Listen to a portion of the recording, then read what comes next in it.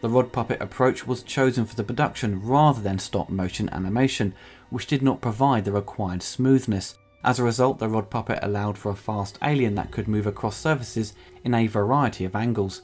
Lane Lisker was hired to lead a team of puppeteers in a new process dubbed Mo Motion. The puppet was operated by 4 to 6 people. To make syncing the puppet's actions with the live action shots easier, the effects team developed an instant compositing system using Laserdisc. This made it easier to see what they recorded matched the background plates and if any adjustments needed to be made. At the time I thought many of the effects looked a bit rubbish.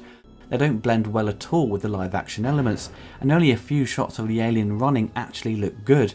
I can fully sympathise with the effects team in their difficulty to visualise and bring to life the alien and making it run or do things with traditional optical processing and models, so I applaud them for their efforts, but they were handicapped by the technology of the time.